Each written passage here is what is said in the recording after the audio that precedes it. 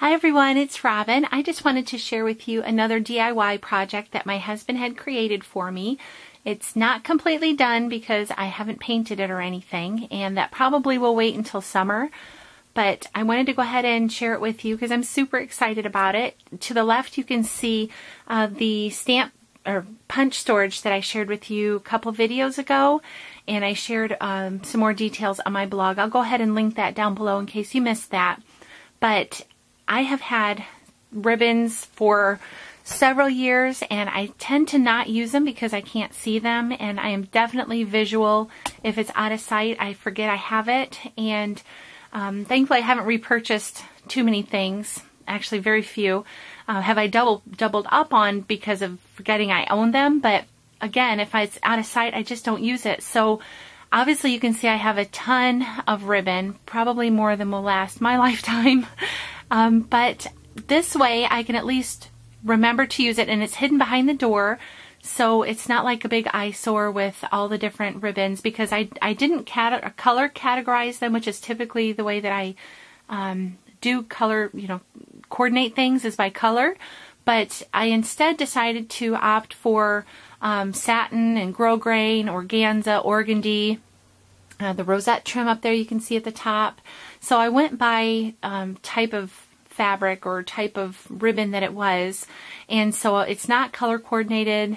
That might bother some people. To me, that's, I think, is what's going to work, and I can obviously change it later. But I'm just so excited about it. It measures 5 inches by 2 feet, and my husband set up 2 different types of dowels for me, and I'll just go in closer to be able to share that with you. First, I'll kind of back out so you can see the whole thing. At the bottom I have little shelving, and then also at the top I have shelving. So matter of fact, I'll just keep the tripod here and I'll zoom in. That might work closer, and please bear with me if it's a little shaky. I'm holding the tripod. These are the rosette trims. There are 20 yards on them that we got from Making Memories, or they are Making Memories. We got from Scrapbook. These were, I think, $6 and $7, and so I got all the different colors that I knew I would use, and then as well as some other ones that you may recognize from Scrapbook. I do have the green little flower lace, but I can't find it. I just used it the other day on a Valentine's project, and for some reason when my son packed up for college, I haven't seen it since. So he may end up with 20 yards of minty green rosette or little flower trim in his stuff. I have no idea. Hopefully I'll find it. But anyway, so you can see these are pretty big spools, and these ones he made where I can actually take them out, because there are 20 yards or big, things I wouldn't use very often, like these from Hobby Lobby, or this little boa trim or feathery trim over here. Sorry, I was off screen. I won't tend to use those very often, so I won't need to get to the middle one to switch that one out, and that's just what worked. And plus with the size variation, they're quite big. That just is what worked. But for the regular size ones, let me see. This is one that I just picked up from the clearance bin at Stampin' Up. This one, they just set in there. So they're, you can see I have, let me see, quite a lot of ribbon. But this is, I think, what's going to work really well, because I can just grab it off there, and they're just kind of set in there. And so another thing that I like to do is when I tie a bow or use ribbon, I like to keep it on the spool. And so that to me was a deterrent from using the dowel system, like is what's up here. Sorry, I'm really struggling with I'm pointing and you're not seeing where I'm pointing. So these ones I can just snip off what I want, because usually it's just for trim. It's not to tie or anything like that.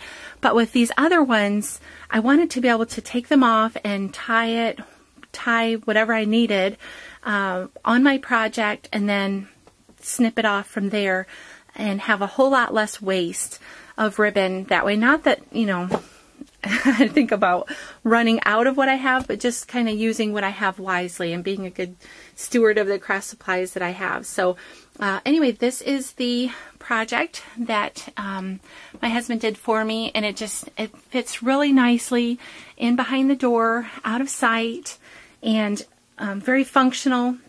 I think I'll use a whole lot more ribbon now because it's right there. Like, here's my craft desk, and you can see I'm kind of starting a project here.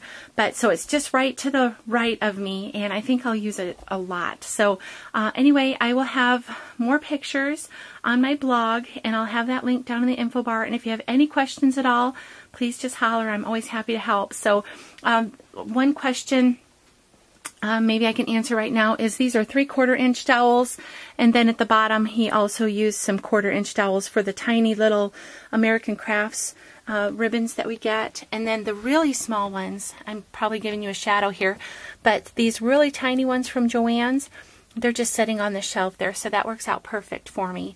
And then I also have some that just came on like a card, and then those are just set in over here. So anyway, I hope that that inspires you, maybe gives you a storage solution.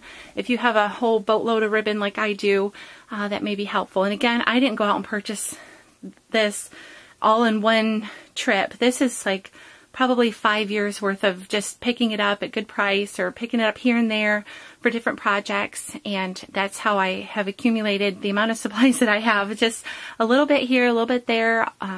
Mostly everything's been on sale or at a really good price or gifted to me, so I just really appreciate everything that I have. But again, I want to be able to use it, so this was a great storage solution for me, and I hope you've enjoyed seeing it. Thanks so much for watching. Have a great day. Bye-bye.